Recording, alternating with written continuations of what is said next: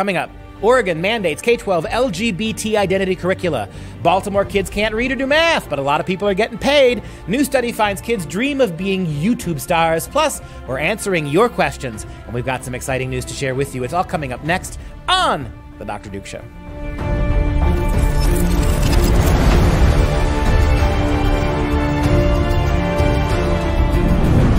Hello everyone, I'm Dr. Duke, and this is The Dr. Duke Show. Every week, Katie and I cover those stories impacting K-12 classrooms and college campuses around the world. Greetings to our listeners, and if you haven't done so, please subscribe to The Dr. Duke Show audio podcast on iTunes, everywhere else as well. It's the best way to support the show, and it is utterly and completely free. Later on, we'll be answering some of your questions, and we'll be getting educated on the famed Battle of Bunker Hill. So stick around for that. But first, some exciting news we want to share with you. In 2 weeks, the Dr. Duke Show will be upping the ante by bringing you a daily show. We're going to have a daily show Monday, Tuesday, and Wednesday that's 15 minutes long, plus the usual longer story on Thursday. Very exciting new format, we think. So you go a little bit of Dr. Duke and Katie every day, with Thursday shows being the regular length. We think we're going to get you more stories every week in shorter time periods. Each episode will be released at a brand new time, 6 p.m. Central Standard Time, Monday, Tuesday, Wednesday, Thursday. So get ready for your daily dose of the Dr. Duke Show podcast, which will be Monday through Thursday, and then stick around for Katie's Healthy Republic, uniquely on Friday, as it has always been. So to repeat, starting Monday, August 19th, we will be expanding the Dr. Duke Show to 4 days a week at the new time of 6 p.m. Central Standard. You know, we heard a lot from our California friends over the last few weeks, and, you know, California, we don't mean to abandon you, California moms and dads, but we keep hearing, help us, you got to stand behind us, you got to support our petitions, you got to help us fight back. Yes, yes, yes, California, I get it, but let me simply point this out. If your kids were in a burning school building and the state of California said, we're not going to put the fire out, we're going to add gasoline to it, would you turn around and say to us, okay, Dr. Duke Show, we want you to help get our kids out of that school. We want you to help fight schools, fires in public schools generally. We want you to get on board and sign a petition, no more fires in public schools. Great, we'll help you. But would you leave your kid in the school while it was burning? No, you wouldn't. California schools are burning down. The education in California, which is going to be the mandate for American education moving forward, it's already happening in places like Colorado and New York, and as we're going to talk to you about in 1 minute, Oregon, too. You can't leave your kids in the schools. You can't help your kids now. You can petition, and you can run for school board election, and you can try to vote out Democrat candidates. You can petition the State Board of Education. But for the now and for the foreseeable future, your kids are going to get a crappy, underperforming, sexualized, transgender education, and there's nothing you can do about it.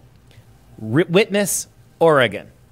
So Oregon is now mandating K-12 LGBT identity curricula in, of all places, civics and geography. So the Democrat-controlled House passed legislation. It's going to ensure that LGBTQ issues are included in this public school curriculum, and it's called House Bill 2023. It indicates that public school children will be exposed to content regarding sexuality in all courses dealing with civics, economics, geography, government, and history. Let that sink in, mom and dad of California and mom and dads across the country. You think you're going to opt your kids out of this? California's already told you there is no opt-out, and there is no opt-out here in Oregon. There will be no opt-out in New York, and we know that there's no opt-out coming in Colorado. Just talked to a Colorado activist this week. We'll release that video next week. It's just as bad in Colorado as it is in California, and maybe worse. You can't opt your kids out. Oh, and how's this for a radical kick in the bloomers?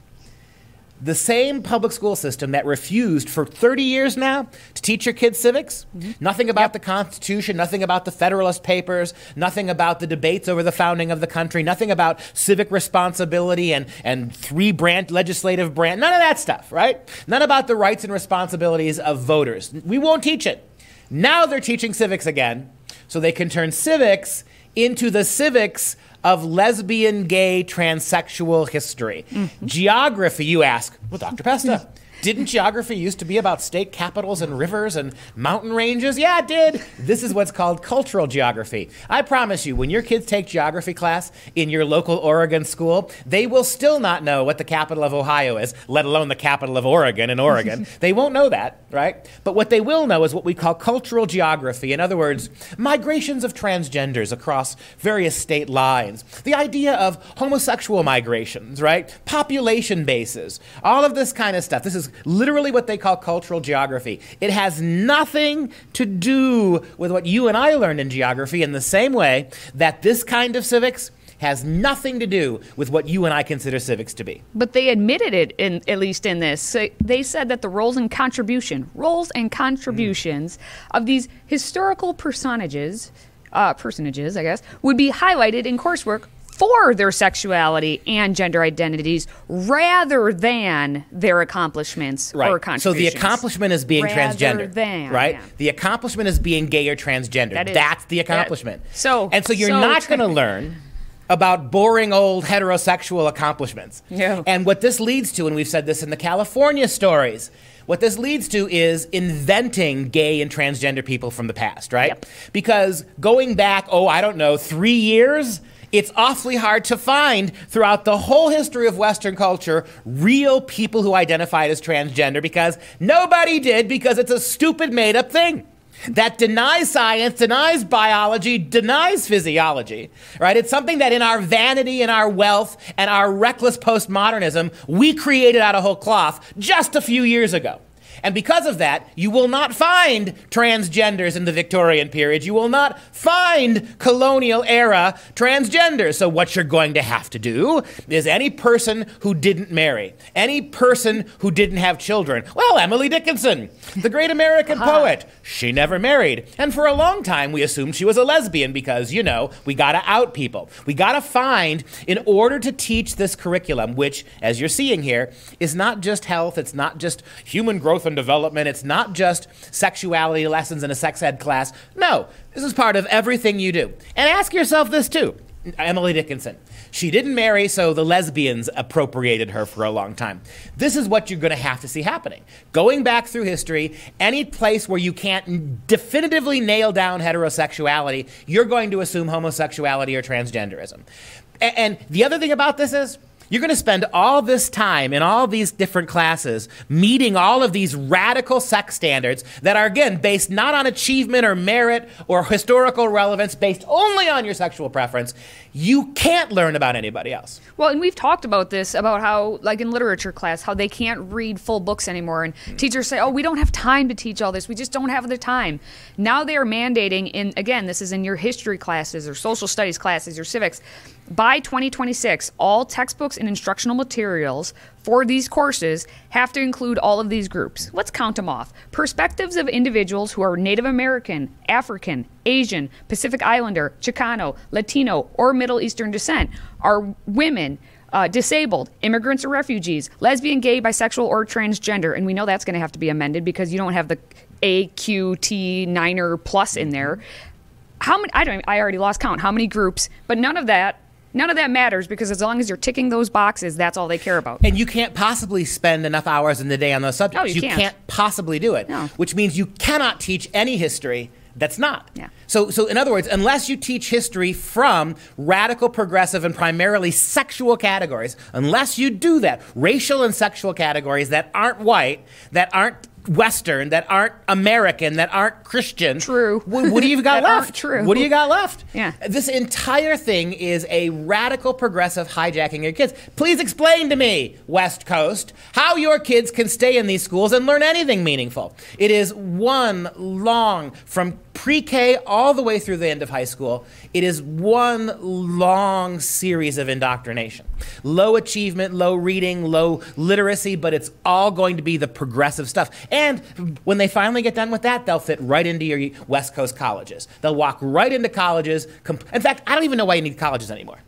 Everything that college is doing in 4 years to your kids, they're going to start doing it now in preschool. So what's the point of college? Yeah. Well, and we're going to tie it back into your some summarization, I guess, of California and how California and what they're doing. And mom and dads, we heard how many reports of, well, that's California, the Republic of California, it's not going to happen here, blah, blah, blah. The summary of this specific bill for Oregon cited California as a model to follow when reviewing whether their K-12 textbooks should reflect these histories. And Colorado said the same thing, and New York said the same thing. And you think, oh, but these are just the progressive states. Of course. Wouldn't happen in rural states like Colorado, right? No, would never happen there. But now it'll never happen in Oklahoma. Or Texas. No, never happen in Texas. No. And along with this story, we have a parallel story. And this blows me kind of away. Teen activists score mental health days for Oregon students. Woohoo! So now in Oregon, a group of students have decided that in the name of mental health, we ought to let students just not come to school because, they're having a bad mental health day. No, this won't be abused at all, right? No, not in the least. And what I love about this is the fact that it's proposed by kids means it's serious. Oh, that what's really serious about this is student activism. Right? Serious. Right. So take a look at this. Right. Oregon will allow students to take mental health days just as they would sick days, expanding the reasons for excused school absences to include mental and/or behavioral health. Look.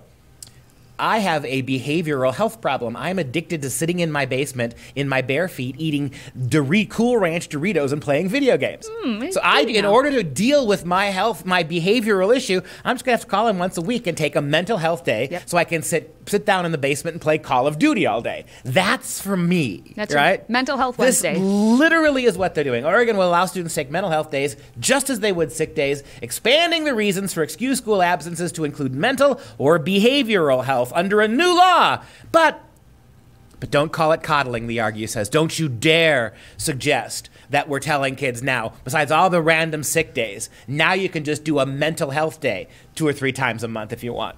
Well, and the thing, it was proposed by Haley Hardcastle. She's an 18-year-old from a Portland suburb of Sherwood, and she's the one who helped champion this mental health bill. And she said that her and some of the other students were partly motivated, or fully motivated, by the national youth-led movement that followed last year's Parkland, Florida shooting. I somehow can't believe that at all. She says, we were inspired by Parkland in the sense that it showed us that young people can totally change the political conversation.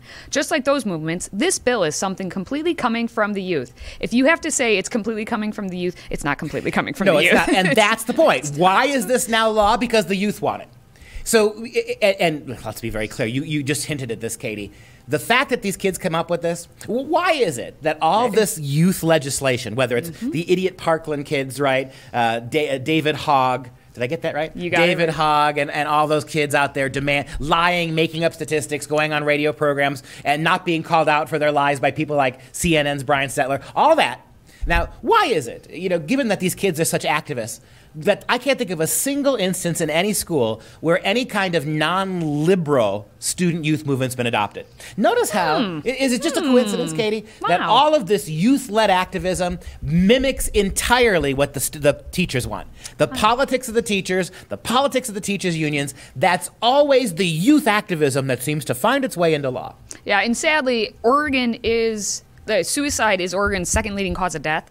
You wonder why these kids in these public schools, they're not getting an education, they're not being exposed to great ideas, they're not reading great books. It's one nonstop lesson in political correctness about how the world, how racist everybody is, how everything is white supremacy, how everything's tyranny, oppression, how capitalism is even, and we're destroying the planet and the environment.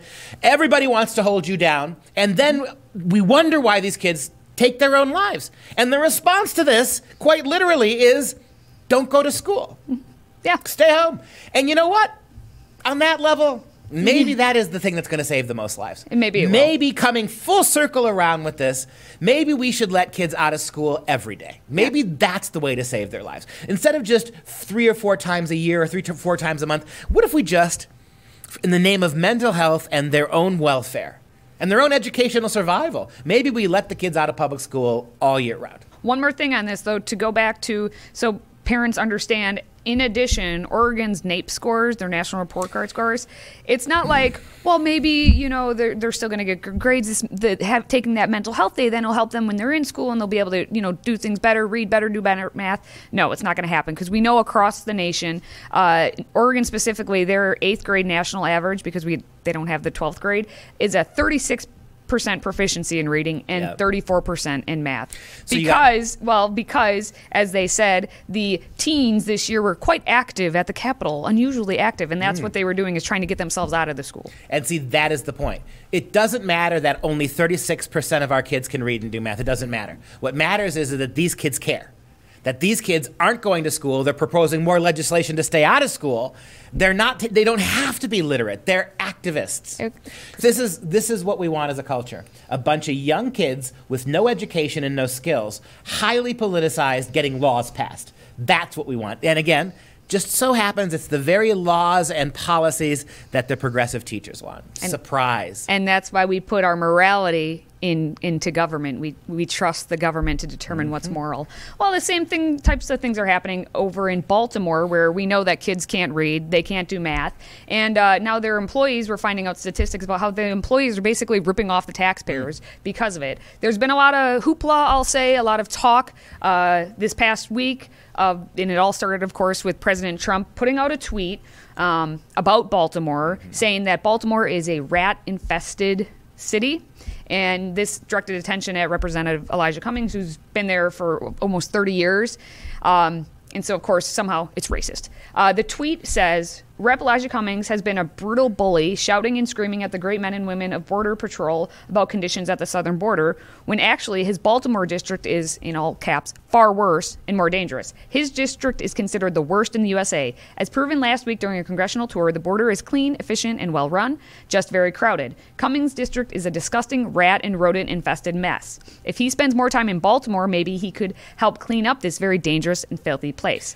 What's wrong with that statement? I mean, Trump is racist, other clearly. than the fact that Cummings is black and Trump is Trump. And that right? rats, actually, they caught on camera running across. Well, and the thing accurate. The thing that gets me, you got the former disgraced mayor of Baltimore on camera from about a year ago talking about all the rats that walking down a feces rat-infested street and complaining about the smell. This is a woman, the former mayor of Baltimore, of course, whose corruption charges forced her to finally step down. Baltimore is like so many of these big urban cities. They are run by liberals, oftentimes in southern states. They're run by African Americans, as you see. It's been the case in Baltimore for a long time. You know, the fact is that we've reached the point as a culture where to point out failure, if that failure comes from progressives, is racism. There's another way to phrase this. And are we surprised? Are we really surprised that Baltimore can't educate its kids? Like all big cities, the numbers, they'd love to get to 36% proficiency. 36% proficiency in math and reading in Baltimore would be double where they are now, more or less. Yeah, we've reported on this many different times, all the chaos that has happened, whether it be violence against teachers from students we reported on, but specifically Alex Newman and you talked about their NAP scores and what's happening. And back in 2017, that's most recent data, Alex Newman did the data, and they have something called Project Baltimore. And they found that 13 schools within Baltimore didn't have a single, not one, student proficient in math. Not one. Of 13 of the 39 schools. So 1/3 of them couldn't produce one single kid who's proficient in math, and another 6 of those schools had 1%. 1%. These are primarily, oftentimes, black and minority kids. You've got black and minority politicians. You've got liberals destroying the future for these children under their care. And their only response to any criticism is, you're a bigot? This is the same organization. They actually hired D. Ray McKesson. Remember him? Yeah. He has no qualifications other than being a Black Lives agitator. Simply by, being at the front and center of these Black Lives Matter protests, which are themselves full of crap. Oh, yeah. Right? On that alone, he was hired as a human capital officer. The chief one. A chief human capital officer in Baltimore schools, making, in 2017, $165,000+ a year. And all he did was continue his Black Lives Matter social media work and dumped it into the schools. In other words, again, Oregon, remember, we're on the other side of the country now. What did McKesson do for all that money? He didn't make your kids read better in Baltimore. He didn't improve the conditions of the school. He just, Black Lives Matter, politicized those kids. Well, and then shortly after he got hired, he went to a protest, got himself arrested in Baton Rouge, Louisiana, and he defended himself in front of the school board, but then he had to resign eventually. And after his 1 year of being there, he described it as being an incredible experience. It was an incredible experience for him to be in Baltimore, tumbling down the schools even and further. Explain to me, I think the public schools, outside of politics, the public schools are the only place in America where you can repeatedly fail and demand and get more money. And you may say, well, absolutely, because teachers don't make enough money. They never make enough money. The average teacher is making $58,000 plus. I'll take that. I can tell you. I will take that right now. I can tell you in my English department, we're full of professors with PhDs. That's more than most professors in my department, again, with 12 and 13 years of graduate school make. And that's not counting the perks and the benefits and the lavish retirement programs that these people have. Again, why? It's the same problem. In the same way you can't criticize Elijah Cummings, who's the longest serving politician in Baltimore. He's not responsible for any of this. The Baltimore mayor, the Baltimore school superintendent, D. Ray McKess, none of these people are responsible. This is, you know whose fault this is? This is white privilege. This is white supremacy's fault. So give us more money, shut up, our kids will get dumber, but more politicized. And what's the difference again between Baltimore and Oregon? Fewer rats. Is that what we got going on here? Well, depends on how you define rat. The little furry things. I'll take the little furry creatures running up and screwing up the pipes to these educrat rats who have no interest in helping your kids. They want to sexualize and politicize them for their own partisan politics. Remember Red for Ed? Right? Let's go commie for Ed. Let's walk out of school in the middle of a semester, get 8, 10, 12, 14% raises, and get back into the classroom, and performance doesn't improve one iota. And meanwhile, you blame the moms and dads who you tell you're not allowed at our school, we don't care what your input is, you're not going to opt your kids out, we're not going to listen to what you have to say, you don't get to tell us what curriculum we're going to teach your kids, you're not going to tell us what we're going to teach your kids about sex when, but it's your fault when our program fails to give your kids an education. Bigot homophobes. So uplifting. Out of the schools, but into another educational resource, the library. So the newest conference they just had is teaching our librarians how to sneak drag queens past parents. And you may be saying to yourself, wait a minute, I've heard this story before. And that would be because we reported on this a few weeks ago about how the American Libraries Association was putting out advice to the librarians about how to do this, how to sneak this LGBTQ9er material into your libraries. But now the organization's national conference gave the librarians more tips and tricks of how to get drag queen story times into public libraries despite objections of patrons. I really, really, really hope this sinks in now, because here you have professional librarians whose job it is. Most professional librarians work in school districts, right? There just aren't that many Washington, D.C. libraries of Congress out there.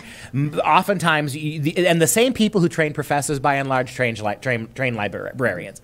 And do you see what the purpose of this is? The purpose is find ways to radicalize your kids in spite of you. They don't care what you think. In fact, they are actively working against your values. How do we, in spite of mom and dad, get this information into the hands of our kids? How do we... And the drag queen thing is something that we've talked about a lot in this show, and I repeat myself because no one is... have you ever heard another person raise this issue? Or this comment? I have never heard anybody else bring this up. In all the media talking about drag queens, if what you want to do is convince little children that transgender people are normal, everyday, just like us people, why are you bringing in adult men flamboyantly dressed in costumes? Why are you bringing in flamboyantly dressed adult men in kabuki makeup and diamond-studded banana slings? Why are you doing that? Because you're not convincing little kids that transgenderism or gender confusion or gender itself, you're not convincing kids.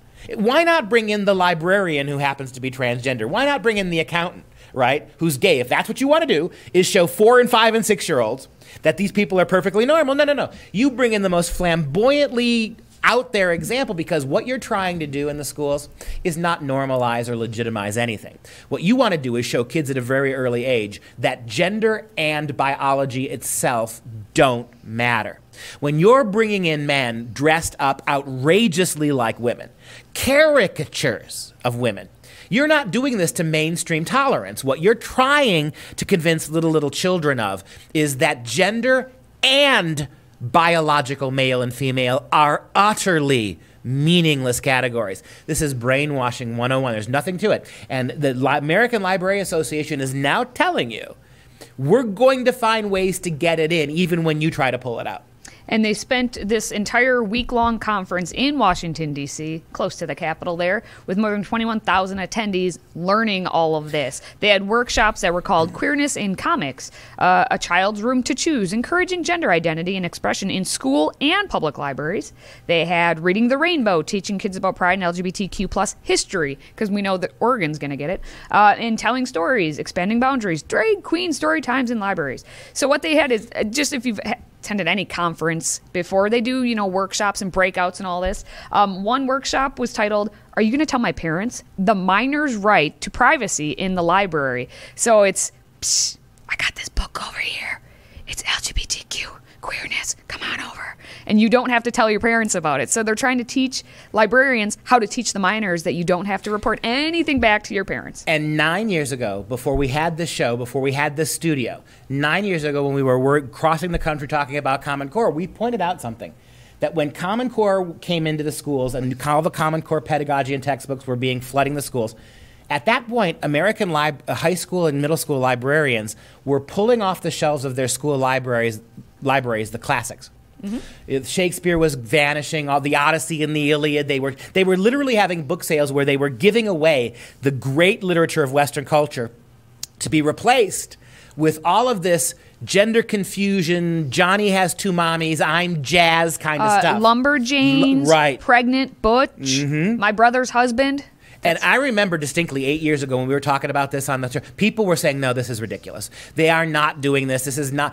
You're being paranoid. They are not emptying out the libraries of the classics here's the thing. In libraries, if your kid goes into a library now, they're not going to be able to, a school library, they're not going to be able to find Dickens' Great Expectations. They're not going to be able to find a copy of the Odyssey. All the books that they can read are going to be these radical politicized books. So the entire libraries, and you ask yourself, what in the world does librarian science have to do with promoting homosexuality and transgenderism? Well, what does civics and geography have to do about it either? Nothing.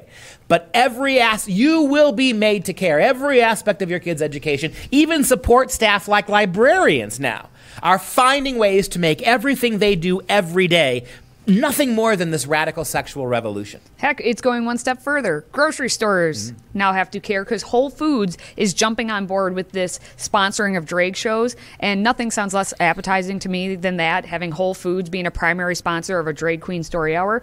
But this is what's happening. It happened in Atlanta, where there was an event that was endorsed by the city's mayor. Her name is Kesha Lance Bottoms. And the NBA's Atlanta Hawks, NFL's Atlanta Falcons, they all got behind it to have this event at City Hall in June because it had been canceled from happening at the library. So even when we're going to fight the drag queens at the library, they're moving to Whole Foods now. I'm less worried about Whole Foods than I am the NBA and the NFL now are helping to abet Whole Foods into providing drag queen shows for little kids because enough moms and dads were angry about it at the library that they had to stop it. Yep. The NFL.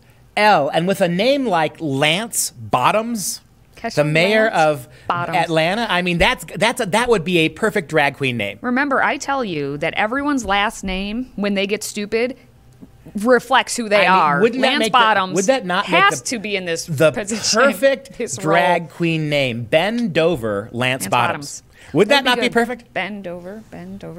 Well, maybe it'll happen. But the 1 million moms, they've organized a boycott of Whole Foods. Not that I shop at Whole Foods anyway. Geez, their prices are exorbitant. But 1 million moms has organized a boycott of Whole Foods, and they already have 9,000 signatures. So there's something. And what does it tell you that the NFL and the NBA, it's not just Silicon Valley, it's not just Google and Facebook and Twitter. It's America. It's the NFL. It's the NBA. These are the companies now that are underwriting this radical sexual revolution for your kids, and they don't care what you think, Mom and Dad. They just don't care. This has become so. It has become such a faux cause celeb that to not support this stuff makes you a bigot in the corporate world, so you're going to support it. And if that means circumventing parents' rights, you're going to do it at every turn. We have a new study out that said kids are dreaming of being not astronauts, not musicians, not teachers, not any of that stuff. They want to be professional YouTubers. That's where we're at in 2019. So if your little 5-year-old comes up to you and says, I want to be a professional YouTuber, you cut the cord right there and you say the internet's down. So what did you want to be? I guess I had this question for you. What did you want to be when you grew up? Do you remember? You know, I don't remember. I was pretty amorphous. I remember taking that. Remember those amorphous? Remember those? No, as a child, I was amorphous. My gender was. My gender was amorphous when I was a little boy. No, I remember specifically taking that stupid that 400 word survey thing you had to do to find out what you were supposed to do. And mine kept coming. I think I took it in 8th grade. I took it again junior year of high school. 7th grade, I think I took it. Yep. And both times it came back farmer.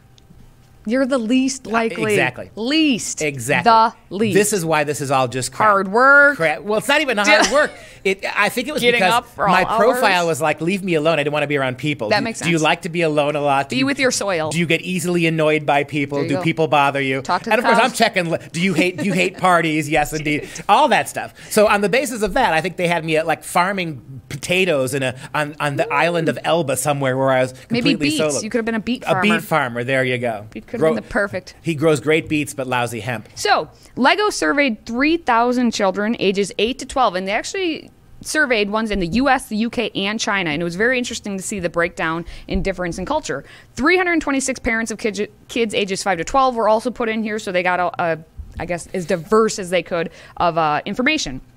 And almost 1/3 of these kids said that they wanted to be a YouTuber, and only 11% wanted to be an astronaut. But those who are, at least in China, 50% of those kids wanted to be an astronaut. Maybe they're around technology so much they're like, I don't want YouTube. But the American kids, a vlogger, which means like video logger or a YouTuber. They want to be famous. Oh, and they want to be teachers too. Hey, I wanted to be a teacher. I guess I go back to my story. I know we'll come back to it, but it's the same thing at the university level. The fact that college kids admire the professors more than other people, the fact that these kids want to be teachers, it shows you what kind of impact teachers have. And what used to be, a benign love for somebody's enthusiasm in front of the classroom is being guided now by ideology, right? I mean, we talked about it in the Oregon story, the fact that all of these young student initiatives just happen to mimic what the professors and the teachers themselves want. Same thing here, and musician. The one thing I'll say about this, both the American and British kids and the Chinese kids had in their top 5 things they wanted to be musicians. Mm-hmm. I guarantee you, for the UK and British kids, that's banging on a drum, rapping, or screaming into a microphone. I'll bet you for those Chinese kids, it's playing the viola or the cello in classical music, right? Well, that's all they get to hear. That's all they're allowed to hear. Good for them. Yeah. Takes more talent, I would say. I suppose if there's one positive thing you can say about the Chinese Communist government, and I'm not even going to say there's one positive thing, but at least those kids listen to classical music. Yeah, we'll give them that. We also found in a 2017 survey by Fatherly had done a survey of 1,000 U.S. kids and that were under the age of 12, and they found back then the most popular was doctor and then being a veterinarian, engineer, police officer, teacher. But where it's only 2 years later and all of a sudden, boom, be famous on the YouTubes. You think about these influencers, these so-called influencers, and Lori Loughlin's kids, right? Oh, geez. This vapid, spoiled little brat who wanted to go to college for the partying and not for anything else, whose mom compromised her entire financial future to buy this kid into the school that she was going to. This kind of garbage. I mean, but this is what passes, how these vloggers are getting comped at spas, Sandals, Jamaica. Sandals, Jamaica. All-inclusive. They're getting comped at this stuff because they're video influencers. They're spoiled little kids who simply have a platform and a pretty face, who tell other dumb little kid followers where they should go and what they should do. And I go back to this again, whether it's this story or it's one we'll come back to again, this idea that college kids admire their professors more than just about anybody else. This is not healthy. It's not a good thing. We wonder why, overwhelmingly, when our kids graduate from college or graduate from high school, their politics mimics the politics of their teachers. It's bad for everybody. And I only ask you, can you imagine if our professors were as right-wing as they are left-wing now, and kids were graduating and immediately joining the GOP, there would be a crisis in the New York Times about how our schools were being co-opted for politics. As long as the left does it, it seems perfectly normal. Yeah, and you have all these kids who are just spending all their time sitting indoors, playing on YouTube, trying to be influencers. And you wonder why when they hear stories about 10-year-olds who are getting charged with assault for simply actually being outside playing the dangerous game that is dodgeball. Yeah, we had a 10-year-old kid who was hit in the face, and his mother is filing charges and the school had the kid who threw the ball arrested and charged with a felony is what ended up happening. Well, the kid was charged with a felony. To me, this is a shocking story, right? Kids playing the equivalent of dodgeball during recess. One kid gets hit in the head, suffers injuries. The mom charges the kid. The kid is charged by the police with a quasi-felony. And to me, the big story here is the school.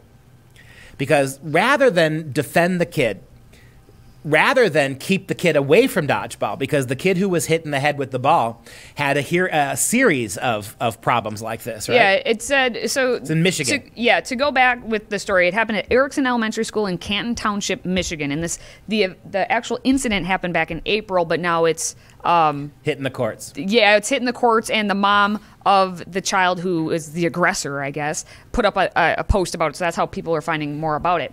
But her child, Bryce, was the one who was suspended from the school, and they were playing dodgeball, and the kid who got hit, the victim, if you will, the injured student, had a pre-existing condition of chronic brainstem infliction. Why, oh why... was the kid playing dodgeball? You always tried to get out of... I didn't, but a lot of kids tried to get out of dodgeball for, I have a cough, I can't tie my shoe. Like, they tried to get out. If you actually have chronic brainstem infliction, dodgeball does not seem like the most important thing to be doing. Yeah, and the mom had... This is why, but this is a school story. This is a school... It's not the police who overreacted. It's not the mom who's behaving like a bit of a baby, I think, with regards to this. I don't know why she's suing the kid when this is the school's fault or the family. They knew this kid had a problem. Mom knew this kid had a problem. Why was he out there playing dodgeball? Where was the school in this? The school had it's not as if the mom hadn't warned the school about this. And so, the school's response to this is interesting. We had nothing to do with this. This is not our fault. We have no responsibility in this. We can't talk about it. Well, they suspended the kid who threw the ball because, of course, it goes to, this is what was in our handbook as a thing. But then once it hit the courts, now they're like, oh, it's out of our hands. We can't do anything about it. That's where they're at. The school's like, well, now that it's in the juvenile court system, we're not allowed to intervene with it and whatnot. The thing that's interesting for me, too, is the mother of the boy who was actually injured said that he had gotten a concussion and he had some facial damage, a bruised nose, and that he's been victimized before. And again, you say, why didn't the school take care of it then? And again, how many times does this kid have to play dodgeball, get hit in the face, for you to be like, This is going to sound a little insensitive, but doesn't the kid know better? That's what I'm saying. He's 10 years old as well. He should He's know, 10 years old. It's happened to him twice already. Why is he playing this game? Yeah, and the mom said, I tried not to let it get to this point. My son was hit twice in the face with a ball previously due to this. Here's what I find interesting. The child, so the one who got suspended, apologized to my son, and my son, the victim, said, Mom, it's okay. We're still going to be friends. So the kids worked it out, but now, of course, we have to make charges, and kid has to get suspended, and... No, first of all, this is called, it's a version of dodgeball called Tips. Do you know what that is? I tried looking it up. We played good old-fashioned dodgeball. Yeah, me too. I loved it, by the way. Yeah, loved it, by the way. And it was those big spongy balls, right? And you couldn't cross the middle line. So it's not like people were throwing balls this close to you. Wow. So the idea, but... What is we can talk about all the angles of this. Why was that little kid playing when he knew better? Why did the school allow this to go on? Were they not paying attention? What's going on here with the mom who's decided? Why is the kid who threw the ball the one bearing the brunt of this? But to me, this is a school story, right? On every level, this is school malfeasance. And so if you've got a kid like this and you've got a situation like this and it happened twice before, I just don't see how the school shouldn't be the primary target here for any retribution from the angry parent. All right, it's time, once again, where we look deep into our crystal ball and answer the world's deep burning questions. Now, since we've had a jam-packed show, we're only going to answer just a few of your questions today. And we're going to start with April from Winston-Salem, North Carolina, who says, you talk a lot about homeschooling on the show, but what do you recommend for higher education in the face of all of the problems in our colleges and universities?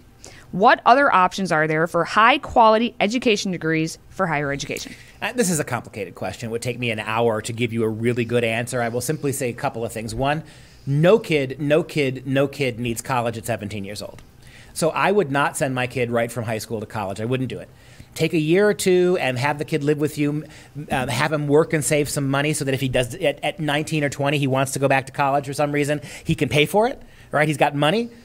No one needs it at 17. They're too young. And when they take him at 17 and dump him into the dorms, that's when they really lose those kids politically and morally. So no one needs college at 17. Work, or if you have to do it, have the kid live with you. Get his associate's degree at the local community college where there are no dorms. Lot cheaper. Get your gen ed stuff out of the way. 17 to 19, 18 to 20 in there. Let him get his gen ed stuff out of the way by working at home. Let him save a lot of the money he makes while working part-time so that if he decides he needs the final 2 years of that degree, he's 20, 21, he's a little bit older. He's got some money in the bank, so he's not getting in debt. And he only has to go to the big campuses for his major, right? So those are some things you can do. And the other thing I've already hinted at you about, don't ever let your kids live in the dorms. You think the classrooms are bad. You think the professors in the classrooms are bad, and they are. But what happens in the classroom is being paid attention to. We've done dozens of stories of college kids recording what their professors are saying. People are paying attention to the classroom. No one's paying attention to the dorms. And the dorms is where the socialization goes on. The dorms are where they're being bullied into being trans-friendly and gay-friendly, and they're having their traditional notions and values kicked out of their heads in the dorms. So those are just a couple short things. I mean, it's a comprehensive question you asked, but that's a place to start. I just want to add on to that, the question being high-quality education degrees. Just take off degrees. Where can you get a high-quality education? You don't have to go to these colleges. As much as we just hated on YouTubers, YouTube does have a lot of resources. Get the actual book from the libraries. Ignore the drag queen story time. Grab the books, and if you need help, there are book groups. There are so many resources out there, lecture series that are free where you could follow along with your book and interact with that and get an education. Now, you won't get the piece of paper, but you'll get an education. And for a lot of careers, a lot of kids go to college because they feel like they have to. There are a lot of kids, particularly boys, who would be very content to work in high-paying jobs like carpentry or plumbing. We have way too few of them. You don't need a college degree for that. Get your associate's degree and work. I promise you this. If your kid works for a couple of years before he decides on college, stays at home and saves some money, a lot of those kids won't want to go. They'll find that they've interned and got a job, or they've picked up a trade or a career that they really like, and you can make money at. We are really losing qualified tradesmen, which is why good ones, good carpenters, good welders, good plumbers, electricians make a lot of money. And they don't need all of that. You only really need a 4-year degree right now if you absolutely know for sure what you want to do is something that requires that kind of accreditation. You want to be a doctor or a lawyer one day. And if you think if you think the kids are falling behind, if I don't send my kid to college until he's 20, no, the average college graduate is 24, 25 years old now. Our kids are staying longer on college, getting more debt. It's taking them 5 and 6 years to get 4-year degrees. So your kid doesn't even go to college till he's 20, 21. He'll still finish ahead of a lot of the kids who started at 17 because they can't get through it. All right. Dan from Norman, Oklahoma wants to know, both of you seem like bookworms. Well, he doesn't know you well. You're clearly a farmer. So what are you currently reading? And what books should I read before I head back to school in September? Well, I mean, I don't know. This is an open-ended question because we don't know you and we don't know what you like. Wow. But I'm reading right now a great biography of the Baroque painter Caravaggio. Graham Dixon's biography of Caravaggio. Fascinating life of a world-changing painter.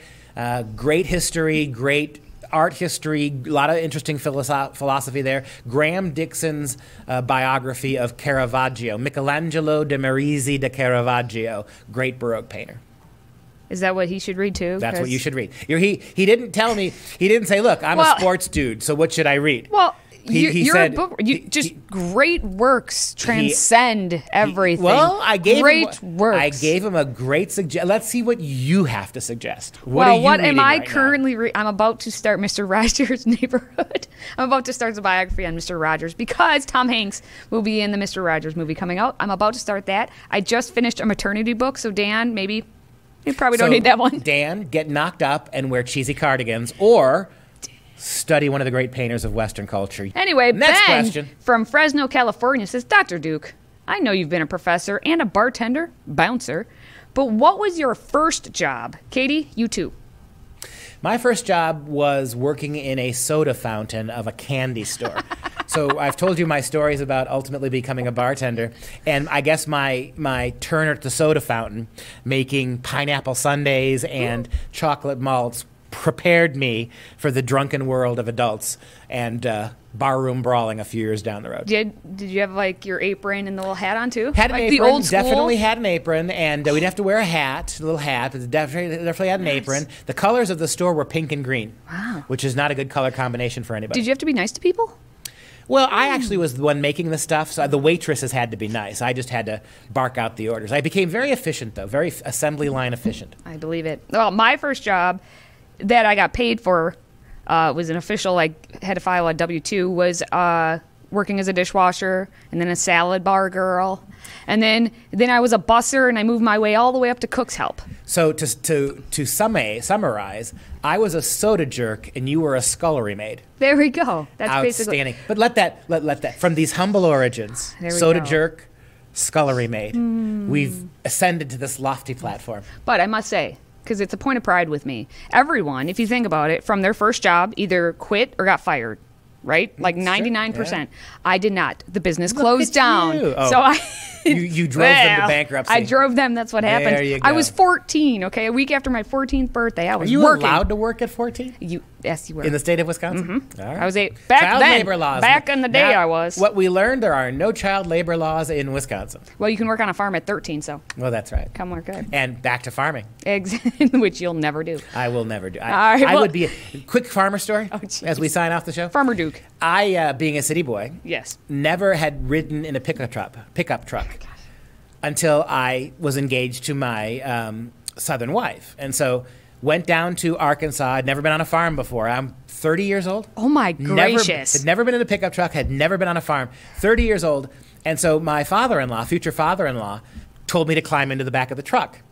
And I couldn't find a way in the back. Jump on the tire. So literally, I had to. He was laughing at me because I was trying to climb over the seat because I couldn't figure out how to get in the. It's literally that was my first impression on my father-in-law. And that I was trying. I couldn't figure out how to get into the back seat of a pickup truck, so I was trying to climb over the seat of the front seat to get in the back because I didn't realize there was a little door there. And you're the one critiquing me about what I read, but at least I can find my way into the back of a pickup truck. Yeah, that's probably how you got pregnant, too. Ba-dum-ching. All right. Well, thank you to everyone who submitted questions. If you want to get in on our, I don't know what even this is called anymore, office hours shenanigans for next month, simply visit freedomproject.com/askduke and submit your questions there. Again, that's freedomproject.com/askduke. All right, so let's now wrap everything up with some real education. And thanks to our award-winning Battles of America series, this week we're going to go back to 1775 to look at the famed Battle of Bunker Hill. Enjoy. Battles of America, Bunker Hill. In April of 1775, the battles of Lexington and Concord ended. The colonials followed the British back to Boston, Massachusetts, and laid siege on the city with a low supply of cannons, firearms, and artillery. Recognizing the need to control access to Boston Harbor, the British planned to occupy Bunker Hill and Breed's Hill. After catching wind of the British plan, 1,200 colonials under the command of William Prescott rushed to the hills and built fortifications during the night. On the morning of June 17, 1775, the British awoke to find the colonials already occupying the hills. The British forces, confident in their superior training and equipment, expected to take the hills with relative ease. Led by Commander William Howe, the British dispatched 2,400 troops toward Breed's Hill. As the colonials were preparing for battle, Dr. Joseph Warren joined the fight and was given command of the troops.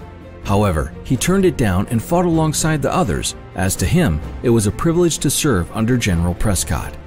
Because of the shortage of ammunition, the colonial militia was given the famous order, "Hold your fire until you see the whites of their eyes," in order to maximize British casualties.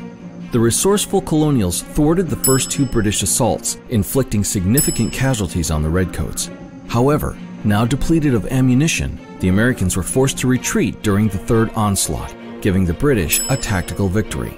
While the Americans sustained a fair amount of casualties, including Dr. Joseph Warren, the British amassed thousands of casualties, which sent a clear message that the colonial militia was a force to be reckoned with. Despite the technical victory for the British, the conflict seemed more like a defeat. Almost half of their soldiers on that day were killed or wounded. The Battle of Bunker Hill, actually fought mainly on Breed's Hill, greatly boosted the confidence of the undertrained and poorly supplied American forces. Despite being outnumbered, the Americans stood up to the best the British had to offer and lived to fight another day. The promise of independence and liberty remained alive and well, sustained and bolstered by the victory at Bunker Hill. And there you go. Next week, we're going to be debuting a brand new episode of our Heroes of the West series featuring Jan Sobieski. Now, make sure to share this podcast with at least 2 of your friends. And if you want to go crazy, make it 3 of your friends. That's your homework for this week. And that does it for us this week on The Dr. Duke Show. For Freedom Project, I'm Dr. Duke. She's Katie. See you next time.